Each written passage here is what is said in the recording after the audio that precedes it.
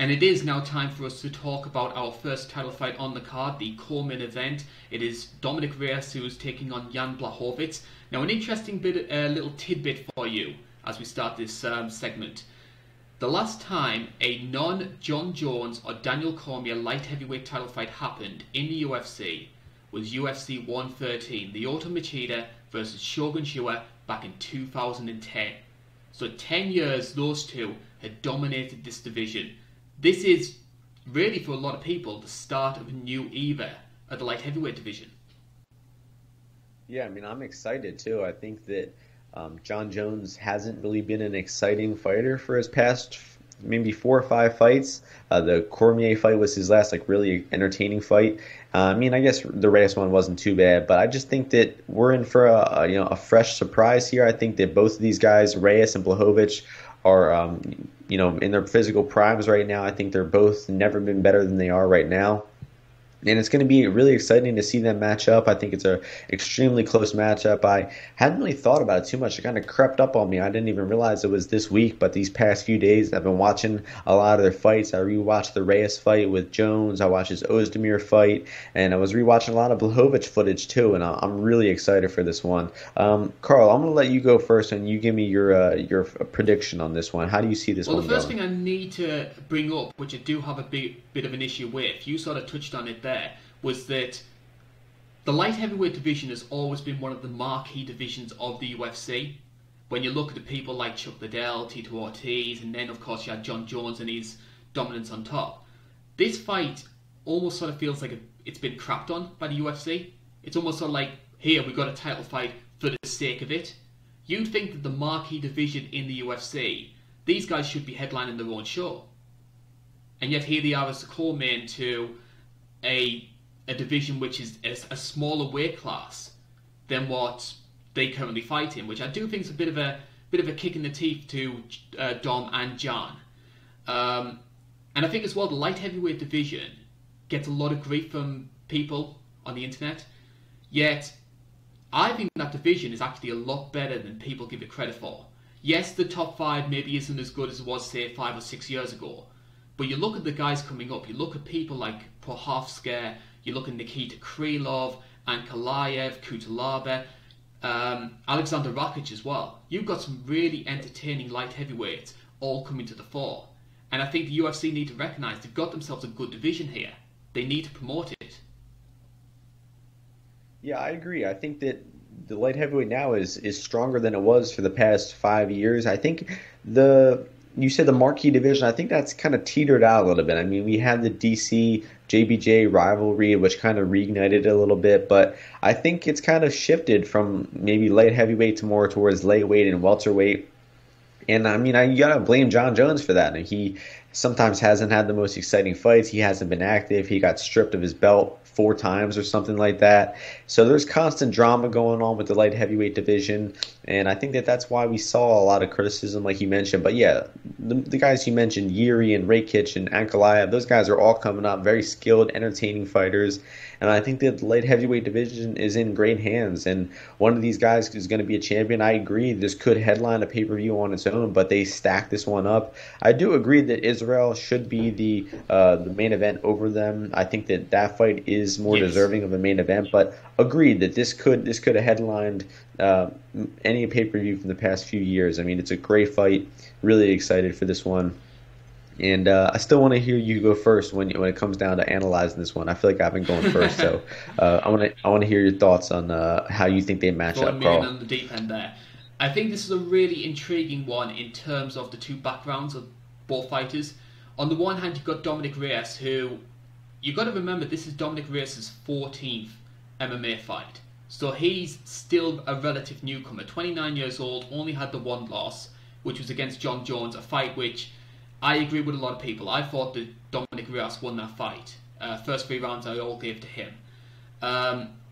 Very difficult guy to take down. A lot of power in his hands. But it's a strange power in that he finds a lot of success as a counter-striker. He catches a lot of guys coming in. We saw that with Cannonier. We saw that with Chris Weidman. But he doesn't fight like a conventional counter-striker. If you look at the way, say, like Adesanya does, where he tries to invite people in and then catches them quick, Dom just seems to happen to have this power. And he's placed to it really well. Stays on the outside. I think the way he fought against Jon Jones in those first 2 rounds was very impressive. He made Jon make the pace of the fight, and Jon doesn't like that. Jon likes to use his reach, and Jon was having a lot of success in that regard. Obviously, the cardio is going to be a big issue as well. I think that was just fighting that style where you're staying on the outside, you're using a lot of lateral movement. It takes a lot out of you, and we saw that when he fought against Jon Jones. But I think that's something which comes with experience. I think he's going to close that hole in his game. The big problem he has, though, is he's fighting a guy in Jan Blachowicz who is an absolute tank of a man. You look at this guy's build, his physique, carries a lot of muscle. He's got a lot of power as well, especially short-range power. We saw it against Luke Rockhold, and we saw it against Corey Anderson as well. I just don't see Dominick Reyes landing that big knockout punch, whereas I can with Blachowicz. Yeah, I agree with that first point so far. And when you're talking about the records, that's kind of, what a lot of people look at when they're predicting fights. They just take a quick glance at the record. That's not really indicative of their skills. But when you look at their recent fights, I do think that these guys' record is worth talking about. I mean, Reyes had a relatively easy path to the title. He knocked out Christensen, Kimball, and Weidman. Those guys aren't really 3 high-level light heavyweights. Weidman, of course, is a very established fighter, but just did not deserve to be at light heavyweight at all. They threw him to the wolves there. So he's left with, 3 decisive wins. Cannonier, he knocked him out before, Cannonier really started making good adjustments. Ovince St. Preux has never been an elite-level fighter, although he's a tough guy to deal with.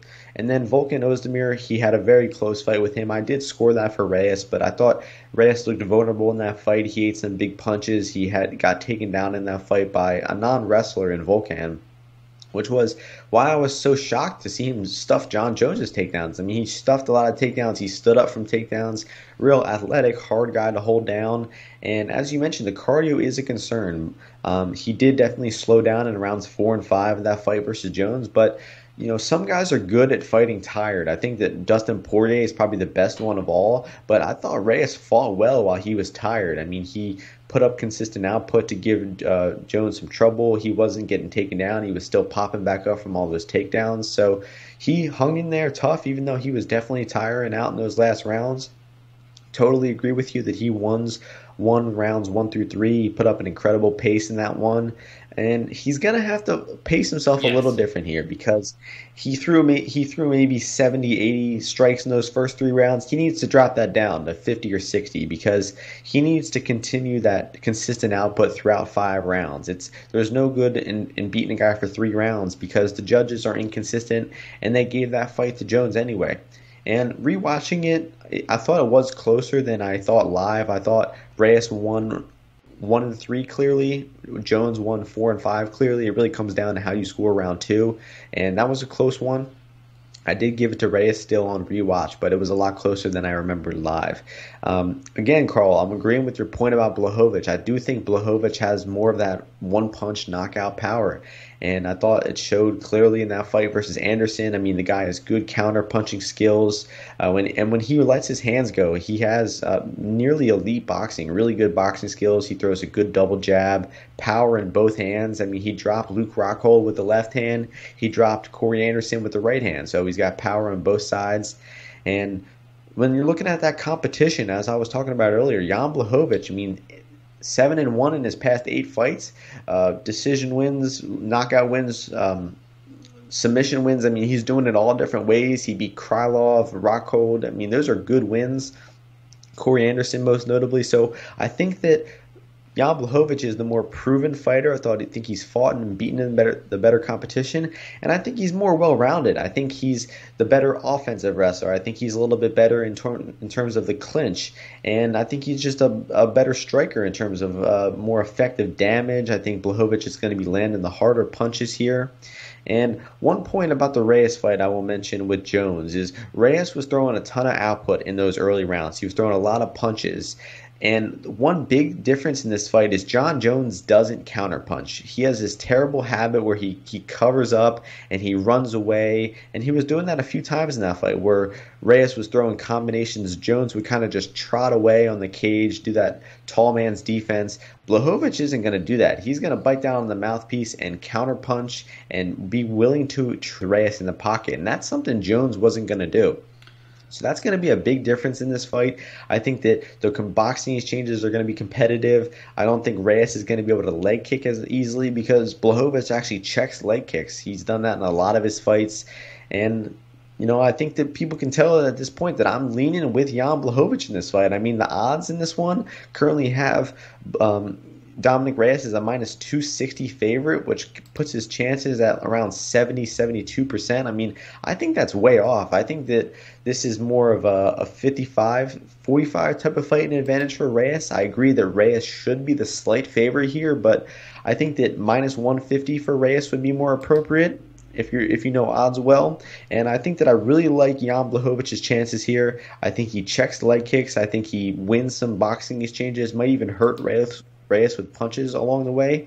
And I'm going to pick this one to go to the decision. I think it's going to be a competitive fight, and I'm going to pick Jan Blachowicz to win this one by 48-47 decision. So I know that was a lot there. I know I had a lot of different points, but what do you think about what I said, Carl? I totally agree with you. I think especially when it comes to...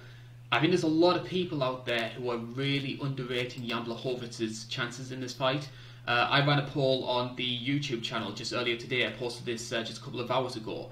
And at the moment, they got Jan Blachowicz 24%, Dominick Reyes 76%, which a lot of that's obviously going to do with the Jon Jones performance from Reyes, where I did think he performed very, very well. But people are underrated Blachowicz. He does have power. He has, dare I say, more of a well-rounded game. I can maybe see him trying to go for a takedown to just throw Dominick Reyes off. Because I think a big factor in why Reyes performed so badly against Volkan was he wasn't expecting Volkan to go for takedowns. And I think he's maybe expecting Blachowicz to keep the standing as well. So if Blachowicz does try mixing in a couple of takedowns, I'm going to be interested to see on how Dom handles that. And as we saw with Krylov, Blachowicz does have a submission game to him. Yeah, great point. I mean, I honestly hadn't made that conclusion about the Volkan fight, but I think that's accurate. I think that Volkan was knocking dudes out on the feet. It wasn't really a takedown type of guy, and then all of a sudden he starts shooting takedowns. A very real possibility here that Blachowicz attempts takedowns. Great point. I would love the story as well of Blachowicz if Blachowicz was to win this fight, because this was a guy who had a very slow start to his UFC career. I mean, the guy lost to Pat Cummings. And I remember Fight Night Gdansk, he was on the undercard for Devin Clark, who I think just come into the UFC. And there was a lot of people saying if he lost that fight, he was going to get cut. And yet, he's won 7 out of his past 8, going to be fighting for a title, could potentially be Poland's second UFC champion. I think that's a fantastic story. Yeah, huge turnaround. He's reinvented his career, as I mentioned, 7-1 in his past 8. I think he actually might have been like an underdog to Devin Clark in that fight, which is crazy in retrospect. And he won that fight pretty decisively, well-rounded fighter. Yeah, big fan of Jan Blachowicz. If I had to choose between the two, it would be it's very risky to go against Dominick Reyes, considering what we've seen in his 13 so fights, and especially the Jon Jones fight. But I don't see Dominick Reyes knocking out Jan Blachowicz. I do see Jan Blachowicz knocking out Dominick Reyes. So I'm going to go with you. I think there's smart money on Jan Blachowicz to win this fight. Yeah, so do you think he'll win by knockout, or do you think it'll be decision? I'm going to say knockout. I'm going to say a late knockout, possibly 4th round. Yeah, I mean, I think it's real possible. The power in his hands, it cannot be ignored. I mean, he's a solid boxer, and I just think that the way that Reyes was reacting to punches versus Volkan, I don't think was very good. I mean, I just don't think that we've seen Reyes fight a very good boxer. I think that Volkan is probably the best boxer that we've seen him fight, and Volkan is decent. He's decent everywhere. He's improving. I thought that he made some more improvements after that Reyes loss. I thought that he looked the best he ever had in the fight right after that against Latifi. That was a very good performance. So I just tend to think that Reyes is getting overrated. I think he's a little unproven still. I think that he's definitely getting over-respected by the betting market for that close decision with Jon Jones. But I think that if Jan Blachowicz was fighting Jones that night, I think there's a good chance that he would have won that fight. He could have even knocked out Jones in the first 3 rounds with the way that Jones was fighting. Just looked extremely poor in that fight. So I think that Reyes has a chance to win this fight. He's going to have to put up that consistent volume like he did. He's going to have to use his range, his jab, and his kicks to keep Blachowicz out of boxing range. I just don't trust him to do so. And the one thing I have written down about cardio here is that Blachowicz has been scheduled for 5 rounds in 3 of his past 4 fights. Reyes has only been 2 of his past 3. And we've seen them both go the distance one time, the full 5-round distance. And even though Reyes slowed down a little bit in rounds 4 and 5 versus Jones, I think that was still a better cardio performance than Jan Blachowicz's fight against Jacare Souza, which was a completely abysmal fight. I did not rewatch that fight this week. I could not get myself to do it. It was just 25 minutes of cage stalling and clinching where pretty much nothing happened. So that was not a good, spot on the record for Jan Blachowicz. It's definitely a concern in that fight that he kind of just was content to have that low output fight. But I think this is just such a different matchup. I don't think it's going to turn out like that at all. And I think that Jan has more ways to win, and I'm going to be picking and betting him here.